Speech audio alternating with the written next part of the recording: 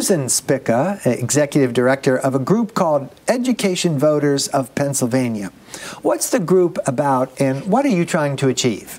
Yep, so Education Voters of Pennsylvania was founded in 2008 to support a pro-public education agenda in the Commonwealth. And so we work to help inform voters and regular people about what's happening in Harrisburg and at the local level that impacts public education.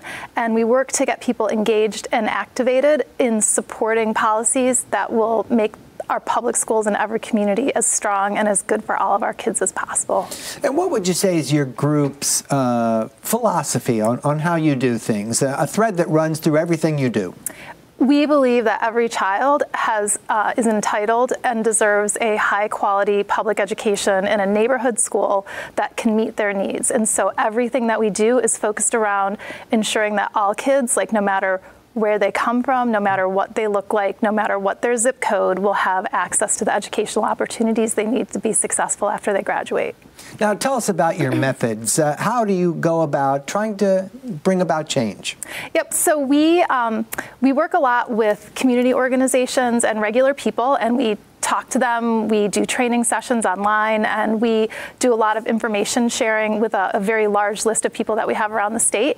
We also work in coalitions with a lot of other organizations. One of our big coalitions is the Pennsylvania Schools Work campaign, and so we have organizations that span from one end of the state to the other, and we bring together all of our voices so that we can speak with one voice to lawmakers. We have rallies. We help people, figure out how to talk to their lawmakers and meet with them and call them, so that individuals who have an interest in this subject can actually have their voices heard by the people who have the power to make the decisions. And how do you go about working with lawmakers? Just how does that task work out on a daily basis? Visits to the Capitol, I imagine? So, yep, we visit the Capitol. For example, if we release a report, we will make sure that we deliver a copy of that report to every single lawmaker's office. We will offer to have an information session to help them kind of understand issues. And then, of course, we just have individual visits with certain lawmakers about issues that are important to them.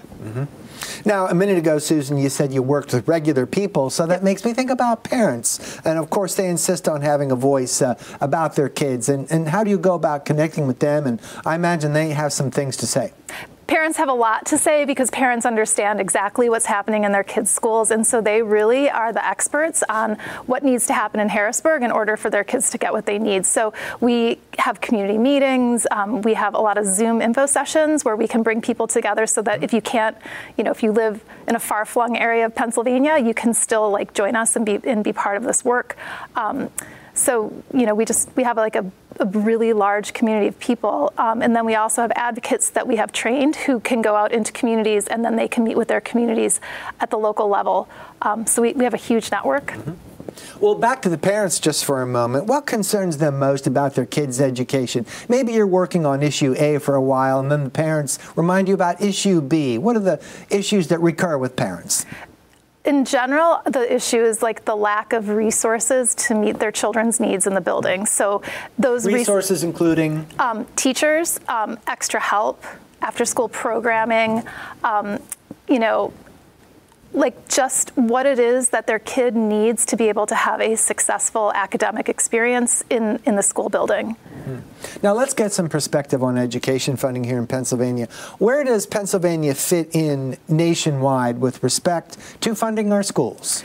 So our legislature, unfortunately, has been very cheap when it comes to funding public education. So we rank 42nd to 45th in the nation in the state share of funding for public schools. So Pennsylvania provides roughly 38% of what it costs to educate our K-12 students in public schools. The national average is a lot closer to 50%. So the problem we have in Pennsylvania is that when the state provides such a low share, we have very heavy reliance on property taxes to fund schools. And that means there are some school districts that are in communities that have very large property tax bases. So with a very small tax increase, they can raise a lot of revenue. Now, maybe you've already answered my next question, which is about lawmakers. You said that they were cheap about education, but you just mentioned property taxes. Right. So perhaps lawmakers are just expecting to put a big reliance on property taxes, and the state doesn't have to put so much money in. Right, and so that's what they have been that's what they've been doing for a very long time. They have said, like, we're going to just give you what we feel like giving you, public schools. You will take it and you will figure it out at the local level. And then we've got in Pennsylvania some of the greatest disparities between wealthy areas and areas that are poor because of this reliance on property taxes. So while some school districts can raise taxes a little and raise a lot of revenue, others, raise taxes over and over and over again. And some of the communities with the highest tax effort are actually some of the poorest communities in the state, because no matter how high they raise their taxes, there just is no property tax base to draw revenue from. So it's very lopsided and it's very broken. And we know low-income districts need money more than other districts. Yep. But before we identify any of those specific districts, how about how much extra funding is needed in general to take care of Pennsylvania students statewide without breaking it down geographically? Right. So Pennsylvania's school funding system was declared unconstitutional in 2023. The judge ordered the governor, the legislature, and the plaintiffs in the case to get together and to come up with a system that would work. So lawmakers formed the Basic Education Funding Commission, and they spent months on the road listening, did very, very good, very, very hard work, and they came up with a plan where they identified how much each school district needed to be able to provide students with the resources that a school district that is successful has. And they said, how much is each school district spending and how much do we need to fill the gap? And they found that we have a $5.1 billion gap that needs to be filled in order for all of our schools to have the resources that will help students be successful. So about how many school districts have serious need for more funding? Is it possible to put a number on them? We have hundreds of districts, of course. Yep. I think it is 428 school districts have a gap, have an adequacy gap. Now, some of those adequacy gaps are small and some of those adequacy gaps are really big. So that ranges, but 428 districts. And let's just ask a basic question about that. Why aren't the low-income school districts getting the money they need? Now, you said that the commission has made some progress on that, but why the history of not getting adequate funding in the first place? Right. So, the legislature has never looked at, like, what a district needs for its unique students who are attending the buildings. For years, Pennsylvania said we didn't have a funding formula. We were one of 3 states that didn't have a funding formula, and the legislature would say, we feel like giving public schools 2% increase this year. Everybody gets 2%. Doesn't matter if you lost students, gained students, have financial need, don't have financial need. They just kind of had this, like, everybody gets this the same. And then when you do that for long enough and you are so dependent on property taxes, you end up with what we have today, which is just this haves and have-nots, and the need for the state to come in and fill the gaps for the have-nots. So let's consider, Susan, geographically where the school districts are that are in the greatest need. They are spread across the entire state. It is a statewide problem. Let's start with our big cities. How about Philadelphia? Yep. So, like, if you look at the big cities, like, all the big cities have these problems. So Philadelphia, Reading, Erie, Allentown, Scranton. But then when we look at a map of the school districts, we can see that in rural areas, they are facing the exact same problems because they have the exact same issues as the larger urban areas. Dwindling property tax base, many students who have very high needs, inadequate state funding over the years. And so really it is really truly a statewide problem. Now, a few years ago, a new funding formula was devised by state government. And just how much has that helped? It has helped a lot. So all of the new money that has gone to school districts since 2015 has gone through this basic education. And that's key, that it's new money. It's new money. So everything prior to 2015 got locked in. And we said everybody's going to get held harmless. So nobody's going to lose money because Meaning you're going to get the same amount you got last year. Same amount you got last year. So everybody gets the same amount they got in 2015. And then going forward after that, we have, I don't know, well over $1 billion that goes through a formula that is based on the actual number of students in a district and the needs of the students. And so those dollars are very much directed to the school districts that have the greatest need. But when you have a $5.1 billion gap and you have, $1 billion plus going through the formula, it is not it is not enough, right? The pie is too small. So only a fraction of the total funding goes through the new formula, right? Correct, yep. Why not put all the money through a new formula? Because the pie is too small. So what you would do is you would just reallocate the pain that in the inadequacies from one set of school districts to another set of school districts. So what you would end up doing is just taking a whole lot of money from one group of poor students and giving it to a different group of poor students. So instead of like pitting school districts and kids against each other, what we call the school funding hunger games, we are saying we need a bigger pie and we need to make sure that everybody has enough. Let's go back to the court ruling that you mentioned a few minutes ago.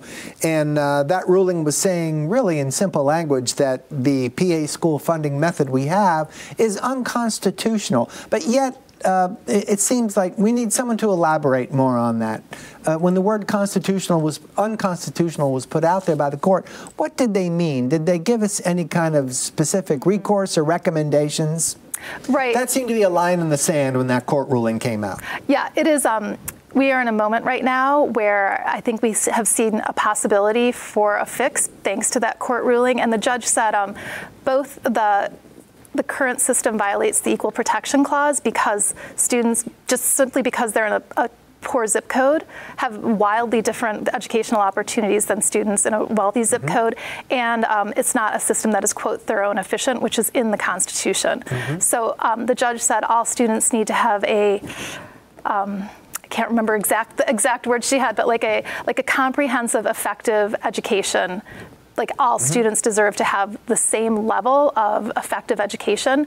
And so that was a little squishy, right? And so during the trial, the attorneys put forward the student achievement data and said what we need to make sure is that all students have the resources they need so that all students have a chance to be able to achieve on our state tests, which are the standard that the state set for our public schools. So they looked at PSSA scores and Keystone scores and said, we want all kids to have enough money so that they have the teachers and the aides and the supports they need so that they have a chance to pass these tests. And so that's the standard that's being used. What brought school funding to a boil in our courts? Why did this come up when it did? It had gotten so bad that there were school districts where students clearly, by virtue of the fact that there was not enough money in their communities at the local level. So the local districts took it to court? The local districts took it to court, absolutely. And the Pennsylvania Association of Rural and Small Schools and the Pennsylvania NAACP chapter, they joined in as plaintiffs. Now, what about state lawmakers? How have they reacted to this court ruling, and are they showing any indication to you that they're going to address this ruling? Yes. So just a week ago, House Democrats put forward a plan that would actually implement the $5.1 billion increase that was recommended by the Basic Education Funding Commission over 7 years. And so there's legislation in Harrisburg right now that would provide a remedy. Now, what about Governor Shapiro? What has he been proposing recently that would help, again, the districts that need the most help? Yep. So he took the Basic Education Funding Commission plan, which is the court remedy, and he put the first year of that plan into his budget. And so he said, I am 100% behind making sure that we take this first step toward constitutional school funding. Now, you said something about $5 billion a moment ago. That was the total that recommended by the commission. But for this budget cycle, it's a fraction of that, right? It's just part of that. Right, 1/7. Yep. And as far as scholarships, that's something else that the governor has been getting into. And I think he called that the PASS program. Can you enlighten us on any of the programs or any of these acronyms that tend to pop up from state government that are important to education? Yes. So there's a contingent of lawmakers in Harrisburg who want school vouchers, and they understand that school vouchers are pretty unpopular. So they come up with all these different names for them. So they have PASS scholarships, Lifeline scholarships. So the most recent one, I believe, is the PASS scholarship system that would give tax dollars. They would take tax dollars and put them in an account and give a cash handout to families that families could then use to pay for their kids' private education. That could be a private school, that could be a religious school. I just want to make that clear. Absolutely, 100%, whatever school they choose. And funding school vouchers and funding private education does not get us $1 closer to constitutional school funding. In fact, it takes us farther away from being able to have a constitutionally compliant system, because it takes money away from being able to fund public schools and puts it into private schools. Meaning public traditional schools. Right, yes. And we also have a $470 million voucher program already that many people don't even know about. And yeah, why don't you tell us about that? There's at least two programs. One's the EITC. Is that what you had in mind? Yep. What is that about? So there's their partner programs, Educational Improvement Tax Credit, Opportunity Scholarship Tax Credit programs. Basically, they give a business can get a tax credit, and then by basically diverting their money that they would pay in taxes into a, quote, scholarship organization for a school, they get a tax credit. Then the scholarship organization decides what schools it wants to give money to, and then the schools give students financial aid. So it provides $470 million in financial aid to students in private schools already. And our organization looked into a list of the schools. There are about 800 schools that are listed as part of the Opportunity Scholarship Tax Credit Program. We looked at roughly every fourth school, and we found that every single school has on the books discriminatory policies that would allow them to exclude students. So LGBTQ plus students, some schools just say not welcome. We found these like pretty. So even as school vouchers goes through, it sounds like you're saying there's some language that could be an obstacle? Well, I'm just saying any dollar that goes into school vouchers is going into a school that will discriminate against students, period. Like every single school, like I think the nature of a private school is that the school chooses the students that it will enroll. So, you know, it can pick you based on your religion, it can pick you based on your academic ability, whatever it wants, that school chooses you. So there is no possible way to have a voucher program that is not going to support discrimination against students. Susan, you told us about the EITC program. Now I want to serve up one more helping of the government alphabet soup here. And let's consider OSTC. That's another form of vouchers? It is another. Tell us. Yep. So OSTC vouchers are available only to students who live in school districts that are considered low performing. So it's a much smaller pot of money that is available for those than the EITC scholarships, and students can receive both EITC and OSTC scholarships. So same. So let's consider cyber charter schools and review us, or rather tell us what they are just one more time, and then tell us what your group's position is. So cyber charter schools educate students at home on a computer, and they've been around, for 20 years in Pennsylvania. They are a very good option for some students. However, not all students are really equipped and are going to be successful in cyber charter schools. So they have a definite place in our education system. They educate now about 57,000 students, and we have 13 cyber charter schools all around the state. The biggest problem we have with cyber charter schools is the way that Harrisburg funds them. So the state government mandates, they have a formula in law, and they tell school districts how much money they have to pay in tuition for each school student who goes to a cyber charter school. That is based on what the school district spends, and there's a regular education and a special education tuition rate.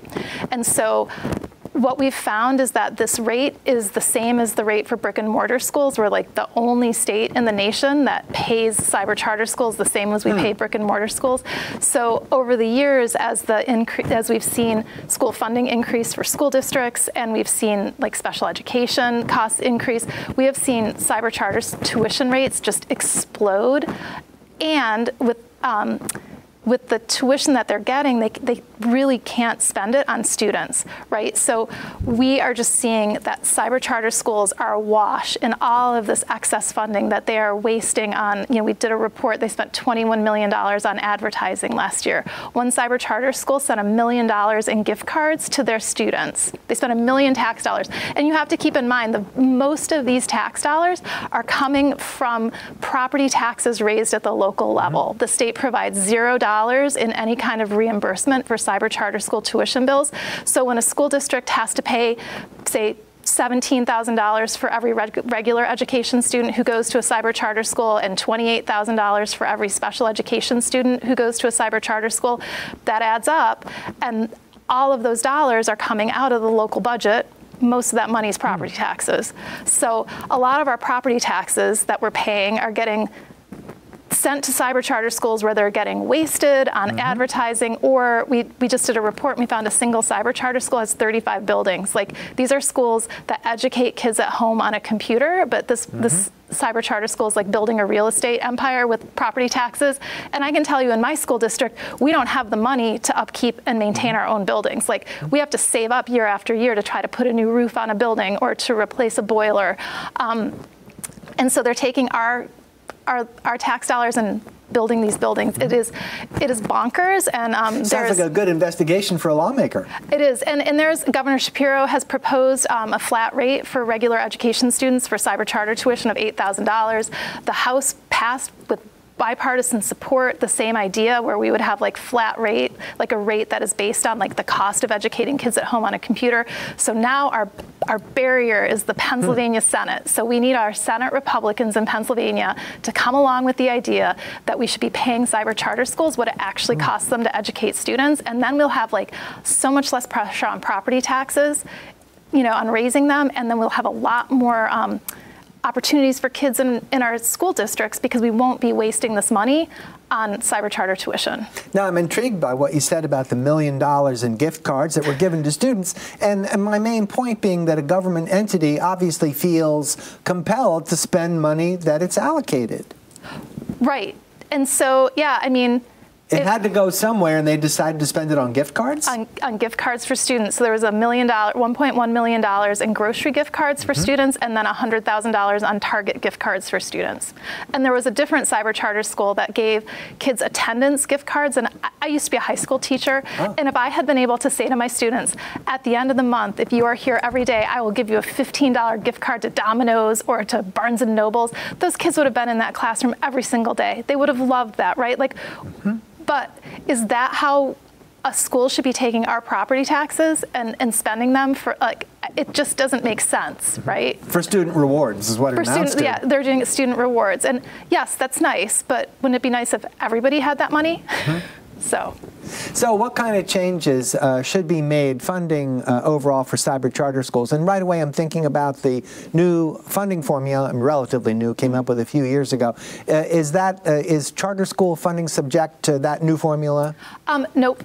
That's not. It's a separate system. And so what we need to do is just have a rational system. And I think that Governor Shapiro's proposal to say for a regular education student would get $8,000, that is like pretty much like what we see across the nation. Like, that is plenty of money in other states. There's no reason that that shouldn't be plenty of money for students in Pennsylvania. And he doesn't touch the special education allocation that they would get. So let's just say cyber charter schools get a lot of special education funding from school districts that they don't spend on special education services. They reallocate our special education dollars to other things. So the $8,000 flat rate for regular education students would save $262 million. Out of the $1 billion that cyber charters get every year, they would be just fine. They would have no problem continuing to educate students if we had this rational system. What else is on the radar of your group at this point? So our three things are constitutional funding, closing the $5.1 billion gap, keeping vouchers out of Pennsylvania, because once those vouchers come in, when you start giving cash handouts to families, once a small group of families get a cash handout, every family that already has a kid who's in a private school is going to say, I want that $10,000 check. And we have seen that happen in states all over the nation. Oh, is that so? Tell us more about what we can learn about the history of vouchers from states who already have them. Right. So we should just look at Arizona, where they started out by having a very small, limited voucher program. And every year, the legislature increased the students who are eligible for the vouchers. And so finally, they are now at a universal voucher program. And what they've found is like probably 70% of the vouchers go to families whose kids never have been in a public school. It has just become a subsidy for well-off families who are already sending their kids to private schools. But what it does is it means there's not enough money left over to be able to actually fund the public schools the way they need to be funded, right? Like, there is one pot of money that we can spend on education. And we have a constitution that says that we have to provide a thorough and efficient system of public education in Pennsylvania. So there is no room in Pennsylvania for any additional funding for vouchers until we get this constitutional public school funding system in place. Now, if you recall, Susan, last year, vouchers came up at the last minute. It just seemed days before the budget was due. It came up as an issue, and then that fire died out. But here we are talking about it 2 months before the budget, so it seems to have been revitalized as an important subject at the Capitol. So how does your group respond to that renewed interest from lawmakers? Does that mean more visits to the Capitol, targeted visits? It means a lot more talking to lawmakers and to Governor Shapiro about what these vouchers actually fund. So Governor Shapiro likes to say it's ridiculous in Pennsylvania that 2 women can get married on a Sunday and then get fired on Monday because of discrimination, right? Like that can happen in Pennsylvania. What he doesn't go on to say is their children could get kicked out of their private school on Tuesday. And so we are working really hard to message to Governor Shapiro that if he wants to support vouchers, he will be supporting explicit discrimination against students and LGBTQ plus students. And I just don't understand how that comports with the values that he talks about. So we are both trying to help Governor Shapiro situate himself better in this conversation to support public schools that educate all students so that he won't want to support them. And then we're also working with lawmakers to help them understand what these vouchers actually support. Now, what do you hope to accomplish during this budget cycle?